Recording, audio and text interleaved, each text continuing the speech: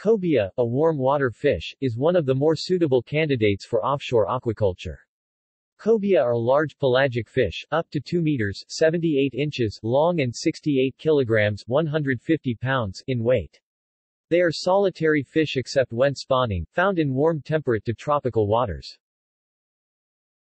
Their rapid growth rate in aquaculture, as well as the high quality of their flesh, makes cobia potentially one of the more important potential marine fish for aquaculture production. Currently, cobia are cultured in nurseries and grow out offshore cages in many parts of Asia and off the coast of the United States, Mexico and Panama. In Taiwan, cobia weighing 100 to 600 grams are cultured for 1 to 1.5 years to reach the 6 to 8 kilograms needed for export to Japan. Currently, around 80% of marine cages in Taiwan are devoted to cobia culture. In 2004, the FAO reported that 80.6% of the world's cobia production was by China and Taiwan.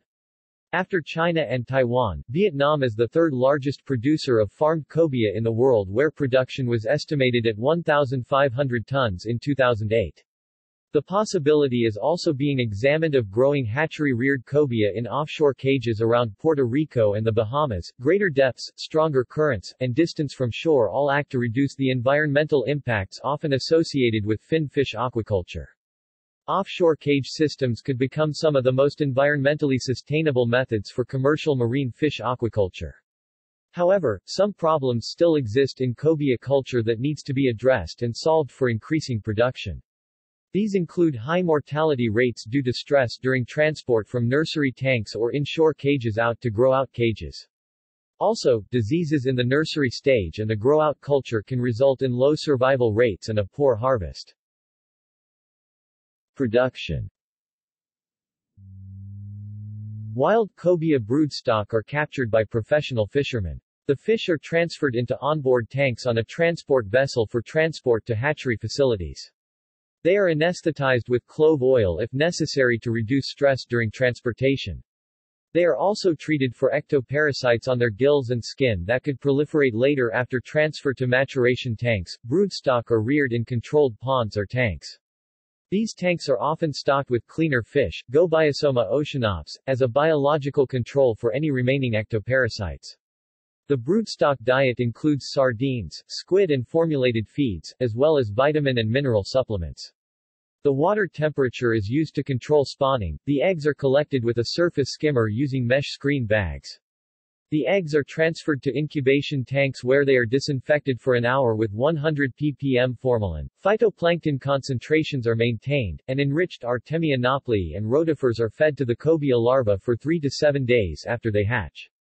The larvae require rotifers for at least 4 days after hatching. The presence of enriched live prey in conjunction with live algae in rearing tanks has been shown to improve the way larvae grow and survive in recirculating systems. Optimal rearing densities are required when rearing larvae. Even though water quality and food can be controlled, it has been shown that high rearing densities may still affect growth and survival of the larvae through responses related to crowding. In addition, juveniles exposed to varying salinities exhibited sustained growth and improved health at higher salinities, 15 and 30 ppt. Cobia larvae metamorphose to gill respiration 11 to 15 days post-hatching. At 15 to 25 days post-hatching, cobia are weaned onto commercial formulated feeds. Rearing cobia larvae at salinities as low as 15 ppt is possible. Fully weaned fingerlings weighing up to 1 gram are transferred to juvenile culture tanks. Later cobia juveniles can be raised in ponds or shallow, near-shore submerged cages. Juveniles thrive on a wide range of protein and lipid, but there are optimal levels where they get the most benefit. After an 8-week growth trial, juvenile cobia displayed a peak in their weight gain with a dietary protein concentration of 44.5%. Weight gain is also likely to increase as the lipid content in the diet increases. However, levels exceeding 15 to 18% produces little practical benefit because of higher fat accretion in the cobia. In addition, up to 40% of fish meal protein can be substituted with soybean meal protein before a reduction occurs in growth rates and protein utilization. Cobia has low feed conversion rates, yielding 1 kg of fish biomass for 1.8 kg of pellets which contain 50% fishmeal. The cobia are then transferred to open ocean cages for final the grow out when they reach 6 to 10 kg. The growth rate and survival rate of cobia during grow-out stages in open water cages throughout the Caribbean and Americas vary from as little as 10% up to 90%. Low survival rates are mainly due to disease, but also to shark attacks which tear holes in the nets of cages in the Bahamas and Puerto Rico and allow caged cobia to escape. However, better growth rates were experienced in offshore cage farms in Taiwan. In addition, cobia are considered to be gonochoristic, with differential growth rates occurring between sexes. Females grow faster and have been shown to be significantly longer and heavier within year classes.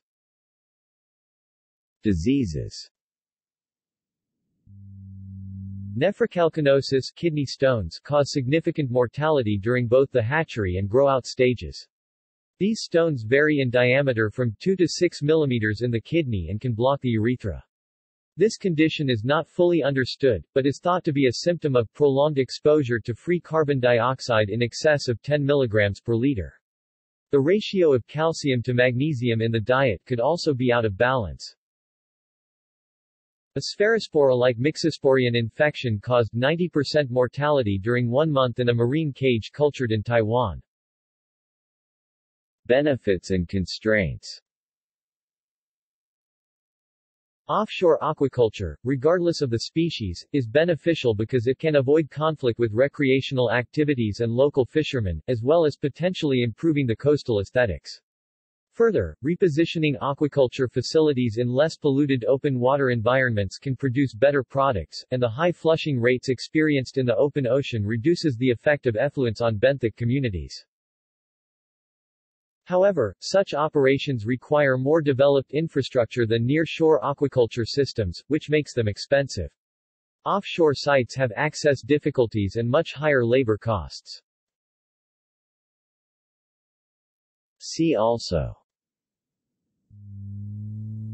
List of harvested aquatic animals by weight. References